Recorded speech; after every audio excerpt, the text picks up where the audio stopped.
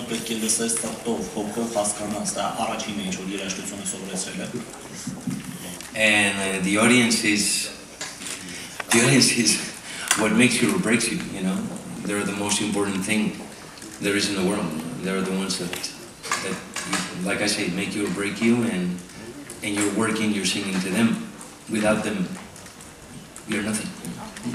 Իսկ հանդիսատեսը դա այն երևույթն է, որը կամ քեզ արարում է, կամ քեզ ավիրում է, որովհետև վերջնական հաշվով դու հենց նրանց համար ես երգում, նրանց համար ես ստեղծագործում։ I've always been a songwriter, composer, and producer.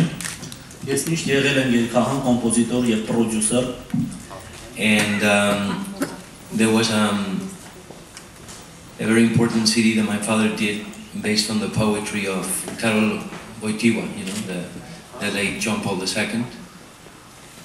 Եվ իմ հայրը մի շատ բավականին ճանաչված ձայնասկավառակ թողարկեց Կարլ Վոյտիվա, դա մուսակի Ռոմի պանը Հովհաննես Պողոս II-ն է, նրա բառերի վրա հիմնված։ And I wrote 3 songs in that new record. And my father asked me to sing them in a demo for him to learn them.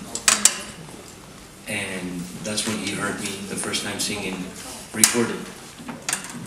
Եվ այդ ձայնասկավառակի ձայնագրություններից 3 երգերը իմ ստեղծագործություններն են, եւ երբ որ ստուդիոյում եմ ձայնագրում ենք այդ երգերը, հայրս խնդրեց, որպեսզի այդ 3 երգերը որպես ցուցադրական դեմո ես կատարեմ, եւ այդ ժամանակ էր որ նա իմ կատարումները լսեց։ And then he looked at me and said, "Hey, why don't you sing?"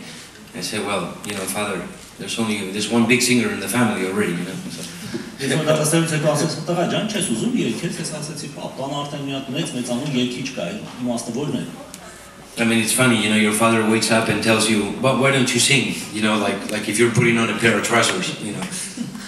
Գիտեք ինչ հետաքրքիր, երբ որ հայրդ քեզ ասում է, «Ես քիչ ես սկսում երգել, այդ նույն բանը, որ ասում է, տղա ջան, լավ չալու արհակի»։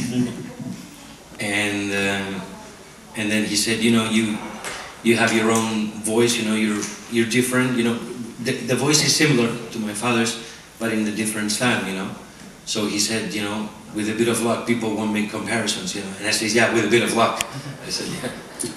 Գիտեք ինչ մեր ձայները նման են, բայց մի քիչ այլ ժառանգումներով, սլանգով եթե այսպես կարելի է ասել, եւ իմ հայրը ասաց, եթե բախտը մի քիչ բերի, մարդիկ այնքանը չեն փորձի համեմատել մեզ, դա ասաց, հա մի քիչ եթե բախտից բերի։ The people, the foreigners that go to Nagorno-Karabakh Republic with Stepanakert, they are included on the blank list of Azerbaijan, which means that they cannot travel to Azerbaijan.